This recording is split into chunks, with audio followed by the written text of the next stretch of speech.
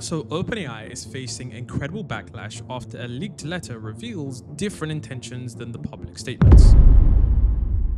So let's actually talk about what started it all, because this didn't start yesterday and it's been an ongoing story for the past couple of days.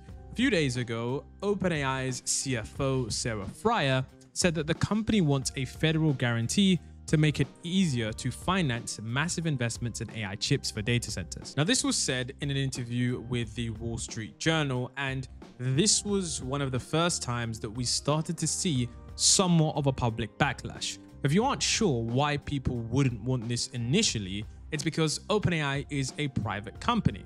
And because they're a private company, most people do not want to, foot the bill if OpenAI spends excessively on compute and other expenses that simply don't make sense. Most people don't see a need to bail out OpenAI when they could realistically build their company in a way that doesn't burn $1.4 trillion in cash. There was a lot of backlash from this simple interview clip. Now, I would show you the interview clip, but it is copyrighted, and of course, I want this video to stay up. So the backlash got so bad that what we actually had over the next day was we actually had Sarah Friar decide to clarify the comments that she made on the same day. So you can see that she said, "I'd like to clarify my comments earlier today. OpenAI is not seeking a government backstop for our infrastructure commitments. I used the word backstop and it muddied the point. As the full clip of my answer shows, I was making the point that American strength in technology will come from building real industrial capacity, which requires the private sector and the government playing their part. As I said, the United government has been incredibly forward-leaning and has understood that AI is a national strategic asset." Now, whilst this statement did backtrack a little bit and it did clarify what OpenAI kind of meant in that statement, it still wasn't enough to remove some of the continued backlash that we've seen. For example, there was this tweet that got over 1 million impressions, 50,000 likes, nearly 10,000 retweets. And this is because, of course, the narrative started to spread that OpenAI was essentially asking for a government bailout. You can see this person said, "So they inflated a bubble by selling undelivered services to each other, and now they're demanding taxpayer money or they'll crash the economy. This is extortion or intentional manipulation." Now, the tweet they're referring to is this one. This is the tweet that, once again, is causing a lot more backlash for OpenAI. It says, "OpenAI seeks government spending / backing to boost AI investments." I'm not sure which website this is from, but it's super interesting because it gets into all of the details. It talks about the fact that, they are looking for the US government to provide loan guarantees for its massive infrastructure expansion that will eventually cost more than $1 trillion. And that's what Sarah Friar was saying in the Wall Street Journal business interview. She said that federal loan guarantees would really drop the cost of financing, she explained, enabling OpenAI and its investors to borrow more money at lower rates to meet the company's ambitious targets. The proposal is quite unusual for a Silicon Valley giant and would theoretically reduce OpenAI's borrowing costs, since the government would absorb the losses if the company defaulted. And such guarantees would also dramatically expand OpenAI's lender pool, as many banks and financial institutions face strict limits on high lending. Now, of course, this is coming as OpenAI's, spending spree on computing infrastructure, and most people right now have sort of shifted their opinion on OpenAI to start to question how on earth are they going to pay for the $1.4 trillion in spending commitments that they have until 2030. Once again, it got so bad, there was literally entire Twitter discourse of people blaming OpenAI. There were a lot of tweets. If you were on Twitter, you didn't miss this, and Sam Altman had to clarify exactly what was going on. Now remember, I'm going to get to the letter bit in a moment, but it's crazy because I'm giving you guys the backstory on why this letter came out. So Sam Altman said, "The government has played a critical role in our infrastructure builds. Our public submission, posted on our blog, shares our thinking and suggests for how the United States government can support domestic supply chain manufacturing. This is a very thin line with everything we have heard from the government about their priorities. We think United States reindustrialization across the entire stack, fabs, turbines, transformers, steel, and more will help everyone in our industry and other industries, including us. To the degree the government wants to do something to ensure a domestic supply chain, great. This is part of national policy that makes sense to me. But that's super different than loan guarantees to OpenAI, and we hope that's clear." So essentially he's trying to say here, look, we don't really want government support. It would be kind of good if we got it. But here's the problem. there was an actual letter that was written to the United States government that somewhat contradicts most of the statements coming from OpenAI. And this is where there is public disconnect and there is a lot of distrust from individuals who are basically saying that, look, you're saying one thing in public, but behind closed doors, you and the government are trying to work out something else. So this is what we, see from More Perfect Union. It says OpenAI is scrambling to say that they don't want or need a bailout. But just 10 days ago, they sent a letter to the White House asking for things, including loan guarantees. And the company also wants the government to deploy grants, cost-sharing agreements, loans, and more.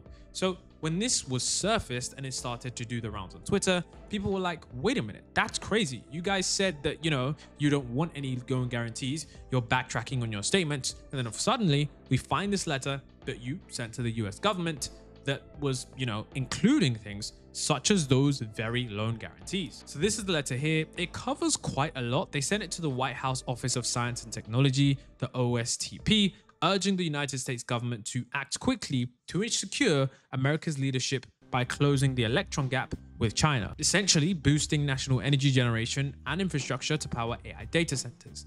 Now, this letter does go into a lot of things, but this is the point that most people are paying attention to. We can see right here that this is where you can see AI server production and AI data centers. Broadening coverage of the AMIC will lower the effective cost of capital, de-risk early investment, and unlock private capital to help alleviate bottlenecks and accelerate AI builds in the United States. Counter the PRC by de-risking United States manufacturing expansion to provide manufacturers with the certainty and capital they need to scale production quickly. The federal government should also deploy grants, cost-sharing agreements, loans, or loan guarantees to expand industrial base capacity and resilience. And essentially they're saying, look, to counter the foreign nations, we need to ensure that the government is in on us with this. And I kind of get what they are saying. You do not want to, fall behind, because of course it is pretty awful if you fall behind in the AI race and other nations become the leaders in the space. They're going to have a tremendous advantage. But I do think there is a fine line, like Sam Altman said, between having, federal loan guarantees and actually just having the United States support traditional AI infrastructure. Now, of course, we then got the AI czar, Sachs, saying that there will be no federal bailout for AI after the CFO's comments. So David Sachs actually said there will be no federal bailout for artificial intelligence. Sachs is the President Donald Trump's artificial intelligence and crypto czar, and his comments came after Sarah Fryer mentioned a backstop during a conference. Now, I do believe that even if they say this, they are going to bail out these companies, because at this point, I believe that these companies are too big to fail. If you want to understand why I hold this position, we can take a look at this picture. And essentially, this is why a lot of people are calling for OpenAI to, sort of being taken a look at, because most people are basically saying that, look, OpenAI is a company that is essentially, well, not even just OpenAI, but the entire AI industry at the moment are just sending money to each other to basically prop up the entire AI money machine / AI economy. I mean, it's like, NVIDIA invests in OpenAI, OpenAI buys chips from them, NVIDIA's revenue goes up, their valuation goes up, their stock goes up, they use that stock to buy more in OpenAI, and the circle just completes. It's pretty crazy how circular the entire thing is. I mean, OpenAI is linked to AMD, they're linked to NVIDIA, linked to a $1 billion deal with Oracle, they're linked to Microsoft, and most people are starting to wonder, are OpenAI becoming too big to fail? Essentially saying that, look, if OpenAI fails, does it take the United States and the rest of the AI industry along with it? I personally hold the position that at this current point, maybe not, but consider the fact that they've signed super big deals with AMD, NVIDIA, Amazon, Oracle. Those are basically the top 10 companies in the world, top 20 companies among the Mag 7, those kind of companies. It's pretty hard to see the government allowing OpenAI to fail, even if there are other AI organizations in there. Now, of course, like I said, Sam Altman decided to come on and clarify things. So he said, the first is the obvious one. We do not have or want government guarantees for OpenAI data centers. We believe that governments should not pick winners or losers, and that the taxpayers should not bail out companies that make bad business decisions or otherwise lose in the market. If one company fails, other companies will do good work. And so he answers basically 3 questions that most people are going to have. How on earth are OpenAI going to pay for $1.4 trillion of commitments? And I honestly don't have an answer for this. Even as someone looking to all of this, even looking at Sam Altman's statement here, it still is very confusing on how they are going to pay for $1.4 trillion of commitments. And I'm just going to give you their reasoning, okay? Because they say that we expect to end this year above $20 billion in analyzed revenue, grow to hundreds of billion by 2030, and we are looking at commitments of 1.4 trillion over the next 8 years. Obviously, this requires continued revenue growth, and each doubling is a lot of work, but we are feeling good about our prospects there, and we are quite excited about our upcoming enterprise offering, for example, and there are categories like new consumer devices and robotics that we also expect to be very significant.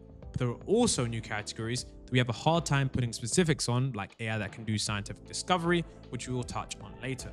And we're looking at ways that we can directly sell compute capacities to other companies, and we're pretty sure the world is going to need a lot of AI cloud, and we are excited to offer this. We may raise more equity or debt capital in the future, but everything we currently see suggests that the world is going to need a great deal more computing power than what we are already planning for.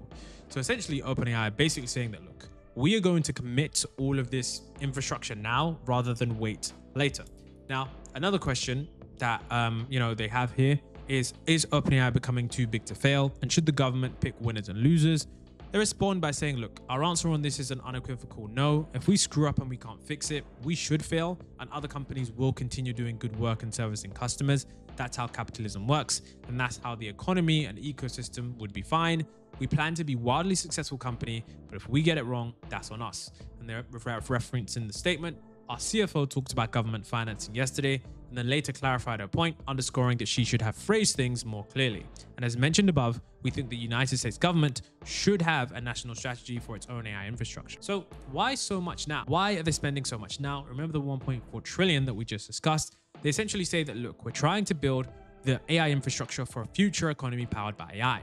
And given everything we've seen on the horizon in the research program, this is the time to invest to be really scaling up our technology. Massive infrastructure projects take quite a while to build, so we have to start now. And based on the trends that we are seeing of how people use AI and how much of it they would like to use, we believe the risk to OpenAI is not having enough computing power is more significant and more likely than risk of having too much. Even today, we and others have to rate limit our products and not offer new features and models because we face such a severe compute constraint. In a world where AI can make important scientific breakthroughs, but at the cost of tremendous amounts of computing power, we want to be ready to meet that moment. And we no longer think it's in the distant future, and our mission requires us to do what we can to not wait any more years to apply AI to hard problems like contributing to curing deadly disease and to bring the benefits of AGI to people as soon as possible. So with that being said, let me know your opinions. I think OpenAI is always in some sort of drama, and this is no ordinary. I'm 50-50 on this. I think, yes, OpenAI shouldn't have some government bailout, but at the same time, I do believe that it is vital that the United States stay ahead in the AI race.